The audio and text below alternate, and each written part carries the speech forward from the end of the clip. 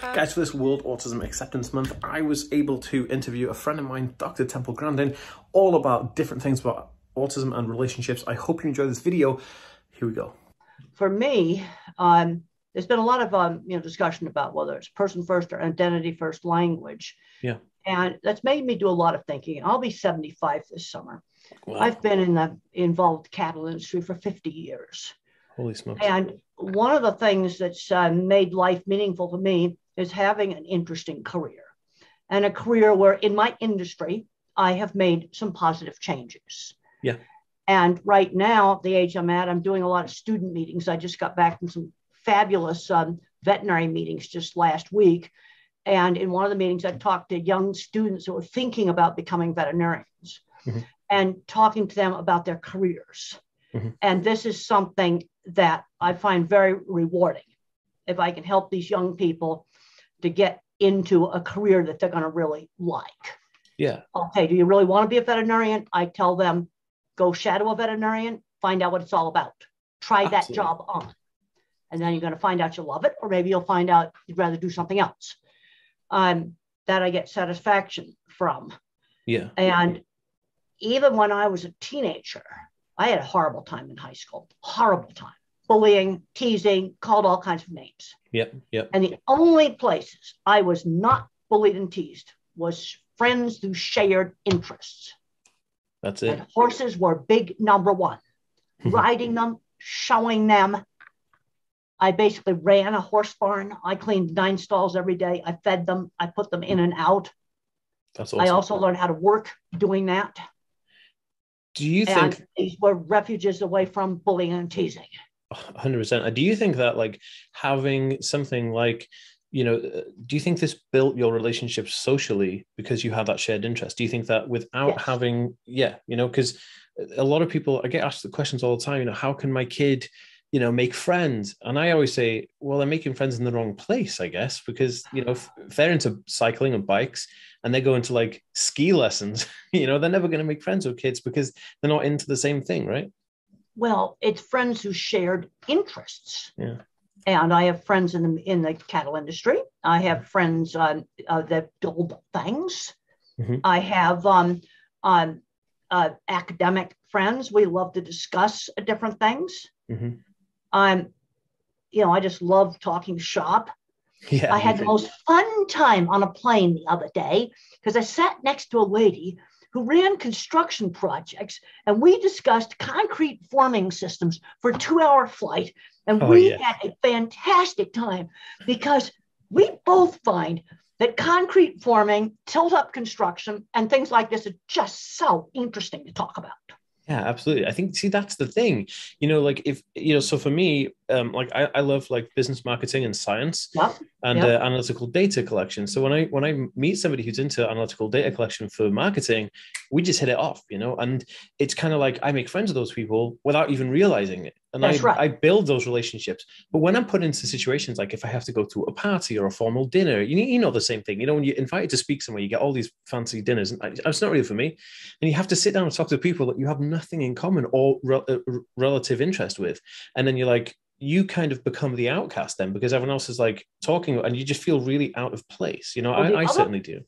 Well, the other problem I have is attention shifting slowness. There's a certain kind of social conversation that people have where they chit chat very fast back and forth about sports themed stuff or jokes or just very little content in the conversation. And they're having the greatest time. Now, one of the problems I have is I can't follow these conversations. They go too fast. Right. And in a noisy restaurant, I cannot hear them. So what tends to happen in a fancy party is I find one person, I'll go talk to them for a while about something. And then I find somebody else to talk to. But these kind of 5 people in this back and forth chit chat conversation, I don't do that. First of all, I can't even follow it. I've never really liked stand-up comedians because by the time I'm laughing at the first joke, you said 2 more. It's just going too fast for me. Yeah, 100%. And I think there's a lot more of that with people and the way that they live society now. You know, you get your kids who are like on Amazon and they're buying things just like boom, boom.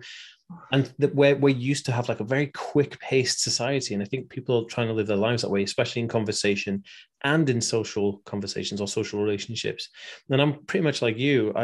It takes a while to digest, what's going on, especially with, you said comedians, but even if I'm having a conversation with somebody like my spouse or like, my family members, there's a condition called alexithymia, which impacts autism, obviously, and it's where you get the context of the conversation, but you don't really react to it until a while afterwards, which is causing this like delay in kind of really getting the concept. And I totally feel for you there.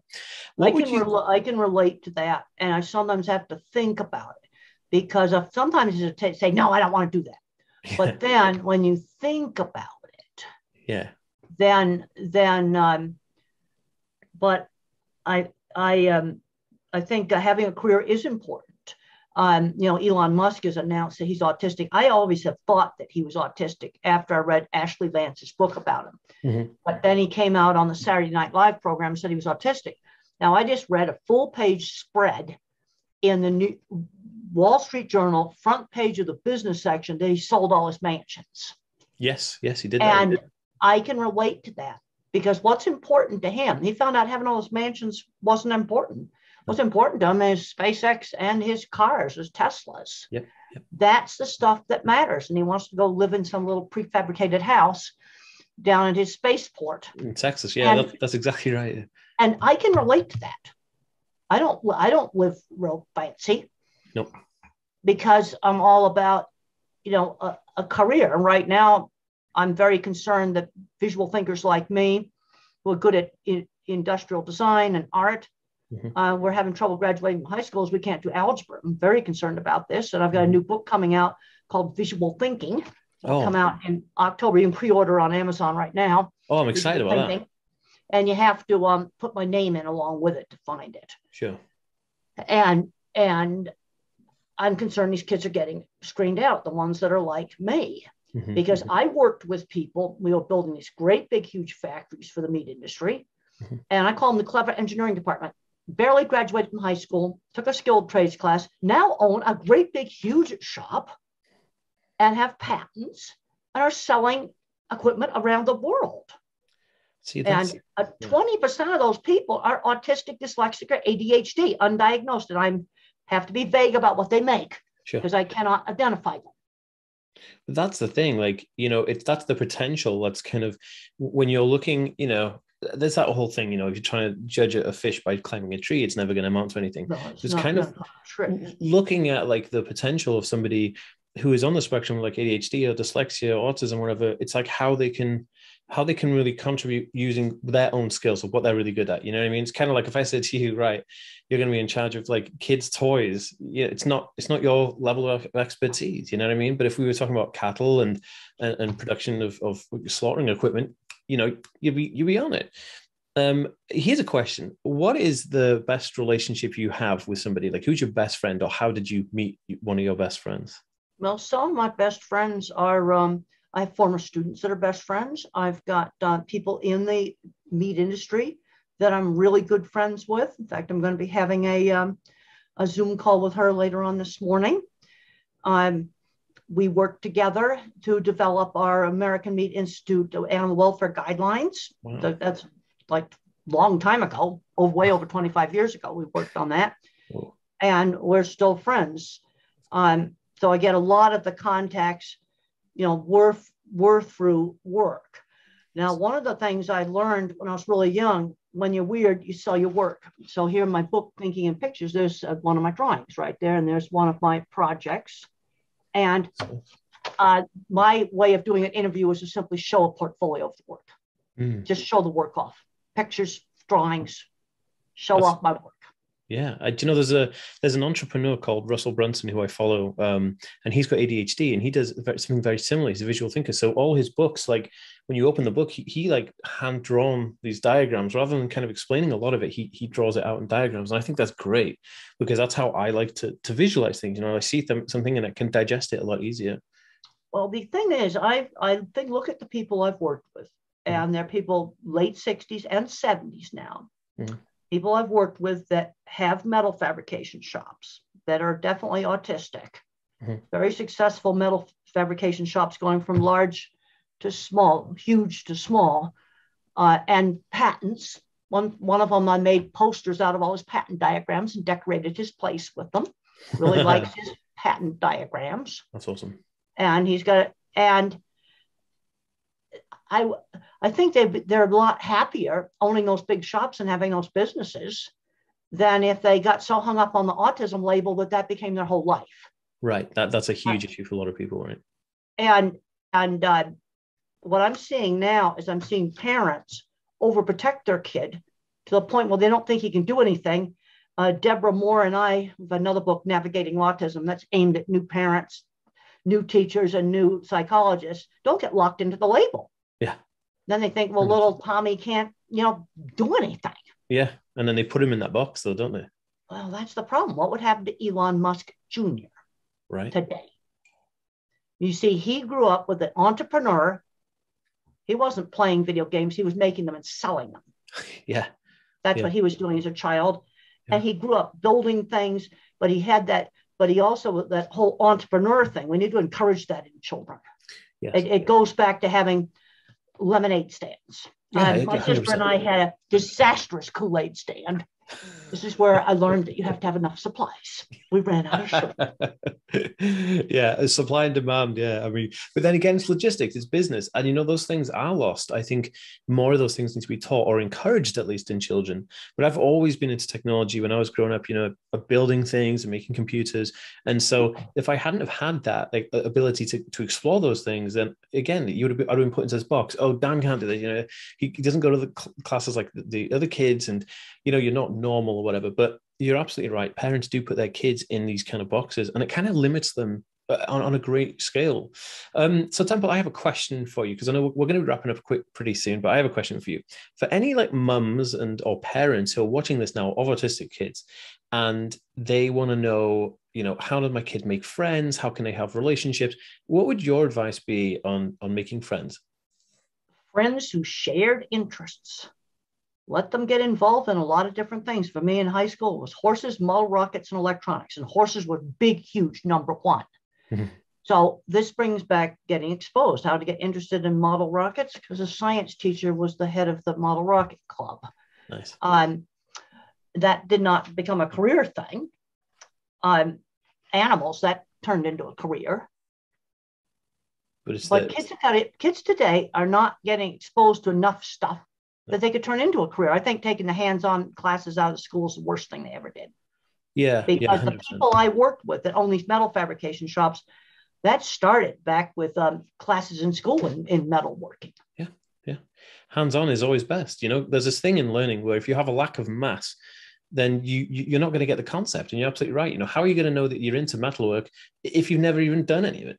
So it's you're absolutely right. I was lucky enough to be in school in the late 80s, early 90s, and there was still kind of like hands-on type of stuff there. We did a lot of electronics. I made my own circuit boards, acid baths and all that, and I have a love for electronics because of that. But in terms of what you're saying now, not just in school, but a lot of kids, they're spending so much time on video games, which is cool, I guess, but they're spending a lot of time indoors on video games. They're not getting any not making things, they're not exploring, like you said, different things like horse riding. Well, the thing I'm seeing with fully verbal autistic kids is two paths. Go play video games on a disability check or get out, get a life.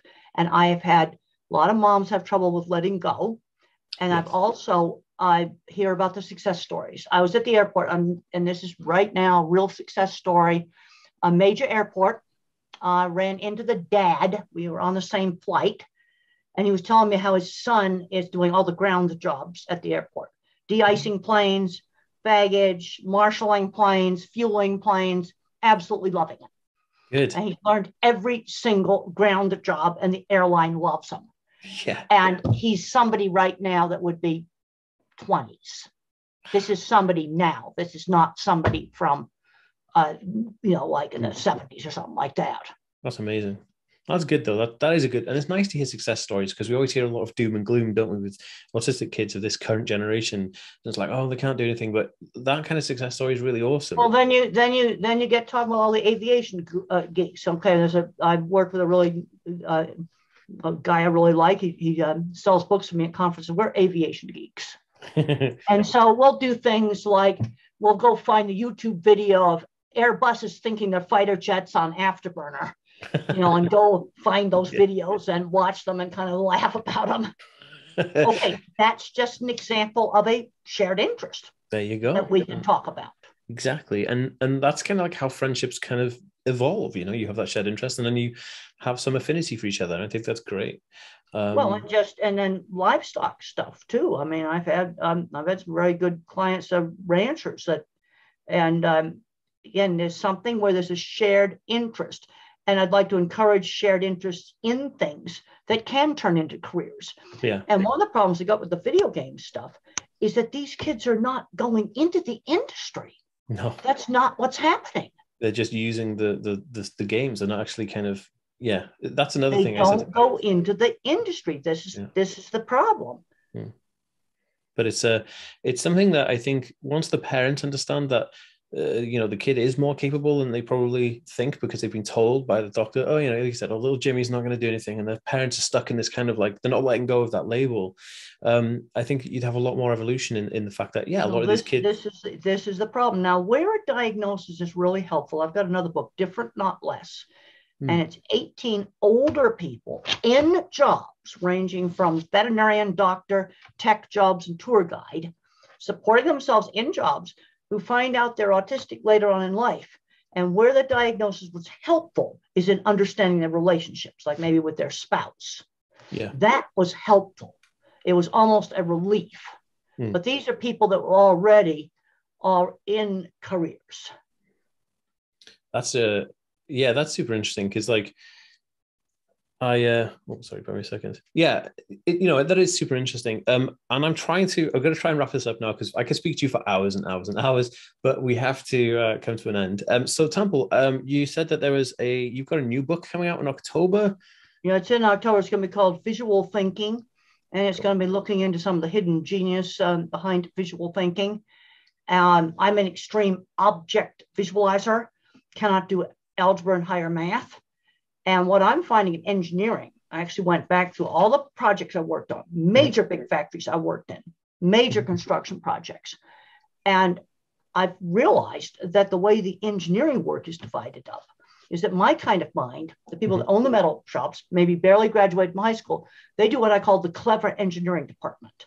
Think packaging equipment. Yes. Complicated mechanical equipment.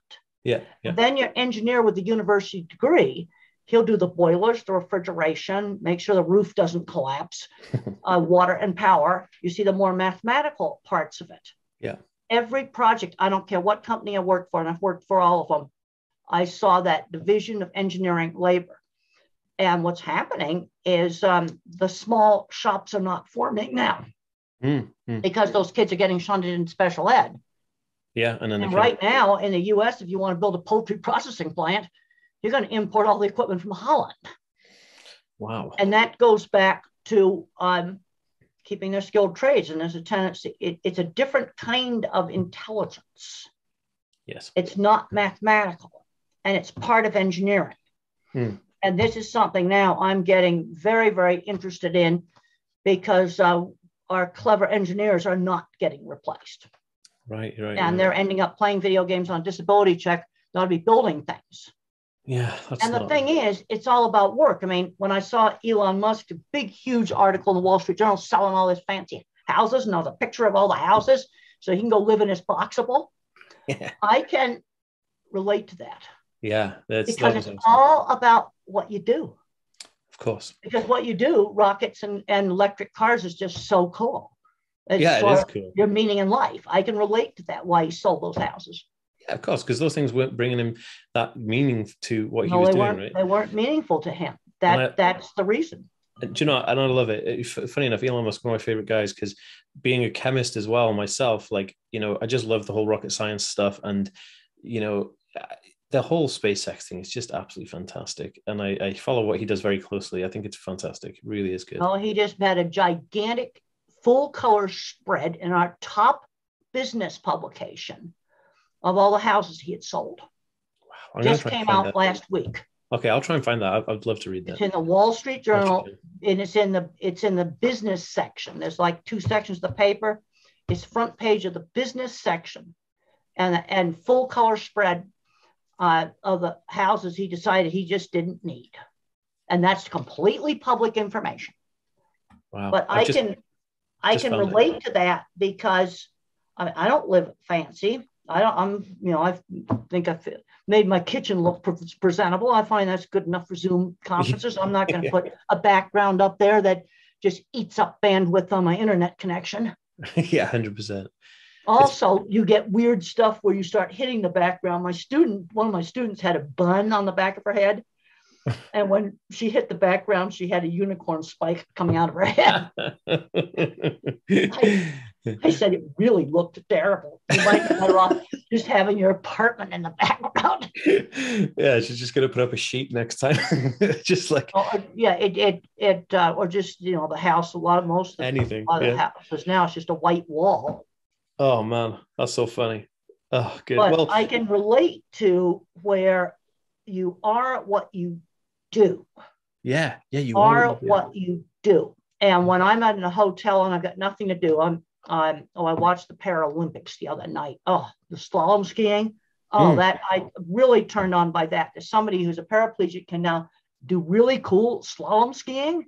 Yeah, it's pretty crazy. That's the kind of stuff I like. Yeah, that's an engineering triumph as well, isn't it? But like, yeah, I'm the same. I geek out, like to relax. I watch documentaries or I take learning courses to learn more things. I find like I have to always learn, because I get really depressed if I don't learn. So I always have to learn new things. My relaxing breakfast reading is science and nature.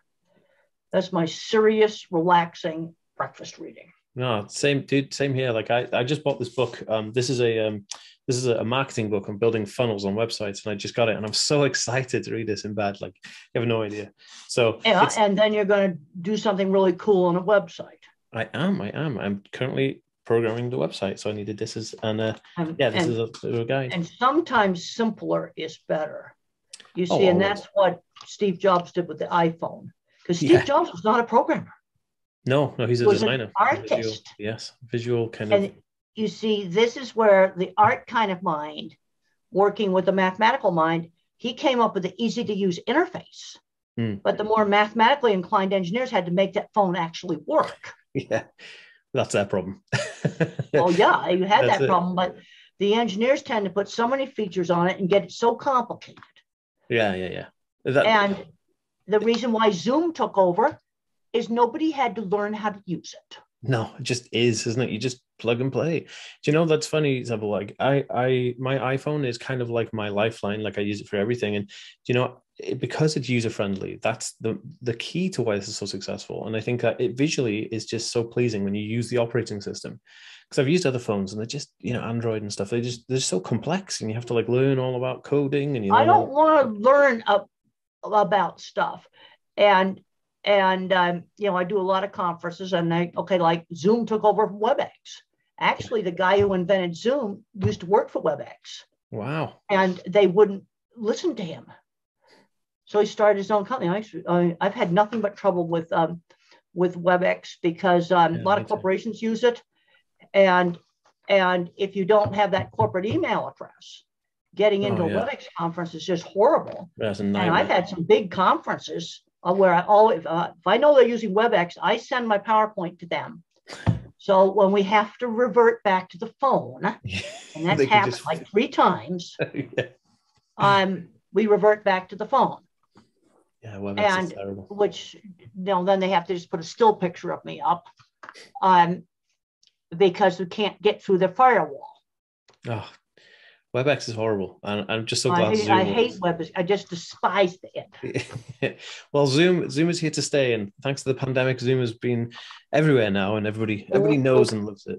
What's happening, I'm finding, when they have all these firewalls, is that personal email ecosystems are forming around big corporations. I did a cattle conference for a major company. I think we'll leave their name out of it. Major multinational company. Sponsored a cattle conference, and I said, "Why are you writing to me on a Gmail address?" And he said, "Because our firewalls are so difficult to use. And I find it sending my PowerPoint slides to people, I have to send them to Dropbox to personal email addresses. Yep, yep. That because you can, there's no way I can get them to them. Yeah, I've had it loads as well. And people say, "Why are you using a Gmail account?" Because well, I've asked, and this is, and schools are terrible too. Oh yeah. And I have to send it to somebody's home email address. Yeah. And what's happening, and I don't think the IT people realize it, is you're getting these ecosystems forming. Now, of course, the stuff we were sending is totally not confidential. Mm-hmm. Scheduling a cattle conference is not confidential. No. And at a PowerPoint on cattle handling is definitely not confidential. You know, and I guess there's some stuff, their new product development or something like that. Hopefully they're not using a Gmail address for that. Well, yeah. But it just gets too difficult. And then I was doing a Zoom call to South America, and some servers went down in South America. 3 hours later, they sent me StreamYard.com. Oh, yeah, StreamYard, yeah. I got right on it. I figured out how to use it all by myself. Good. I got onto StreamYard just fine. Good. And I didn't have to have any training. I'd never even seen it before. See, that's cool. That means that the software is very good to use, and that's a good thing. And then I could see that it's a conference software, that it had a backstage and on the stage. But that was real obvious how it worked. I did not have to get on the mobile phone and call them. How do I get on this site? Oh man, yeah, I've had a few conferences like that when I ended up just phoning them, and you're sitting there on the phone thinking, I hope they're getting this. I'm just sitting here like, okay. And I've had WebEx conferences where, fortunately, I had sent the PowerPoint into the home email. Yeah. And we had to revert to my cell phone. I've even had WebEx conferences. Well, the way we do them is I have the host put their cell phone on speaker and put it next to the mic on their computer. Oh my gosh. Well, and it worked. It worked. And I have done some big important conferences that way on WebEx. Wow. Yeah, that's why Zoom rules. Well, that's the reason. Yeah. Oh, anyway, and the WebEx works fine inside the corporation. Yeah, that's what it's built for, But externally, that whole externally, you're trying to have a conference with guest speakers. Yeah, it's been horrible. And then I'm on some animal welfare committees. They're on WebEx, and a lot of those I've had to just be on the phone. It's just atrocious. Yeah, it is atrocious. Good words to use. All right. Temple, thank you so much for spending time with me today. Really appreciate it. And if people want to learn more about you, your website is? I have templegrandin.com for autism, just run together, lowercase, grandin.com, just my last name for my livestock materials. And of course, I got lots of books from both livestock and on autism. And at the age I'm at now, I want to see the young kids coming up today get out and get into interesting careers. Me too. I love that. And at the veterinary conferences that I just came in from, I talked to 2 autistic students. And I said, go for it. Good. Go for it. Do it. That's what they need. Encouragement and positive reinforcement. Thank you, and then Temple. Coaching. Okay, like early in one of my jobs, I criticized welding in a really rude way. And I said, like pigeon do. And the plant engineer coached me that was not appropriate thing to be saying, made me apologize. And he told me what I should do. And so this autistic veterinarian may need to be coached a bit on some stuff on how to work with clients. Yeah. Also, there are veterinary jobs where you don't have to work with clients all the time. Yeah, of course. That might be, like science jobs. Yeah, there's loads. You could just be, somewhere in the back, and you don't have to do front-facing customer service. But yeah, there's so many, and there's so many careers. But I'm sure that when you start exploring, when the kids start exploring, when the parents help the kids start exploring, I think there's going to be loads of doors opening. Well, we've got to get one thing: kids have got to learn how to work. Because I've had all these granddads come up to me, grandmoms come up to me, decent jobs, pharmacist, had the job for years, accountants, engineers, builders, and they all had paper routes at a young age. So they learned how to work at a young age. And we've got to find substitutes for paper routes, like, volunteer jobs where that's on a schedule, where someone outside the family is the boss. Really important. The other thing, I want to give a couple of tips. I just heard a sad story about a guy that was working for a fencing company, had worked for them for years, got a new boss. And one of the problems I have is I can't remember long strings of verbal instructions. So they gacked out a bunch of long strings of what they're going to build that day, and he kept doing it wrong. I have to write down, okay, you want this fence built here, a little checklist, like a pilot's checklist. Of what I'm supposed to do that day, and then I'm going to be fine. But I do not remember long strings of verbal information. And he lost a job at a fencing company because of that. Wow. See, this is something where he should have just said, pilots have to have a checklist. I need one too. And that's all the disclosure I would have done. Yeah, it's just accommodation. Let me just put some bullet points down for my checklist of what you want me to build today. Right, we should wrap up. Temple, thank you so much for coming on today. It's been an absolute pleasure and an honor again to have you on.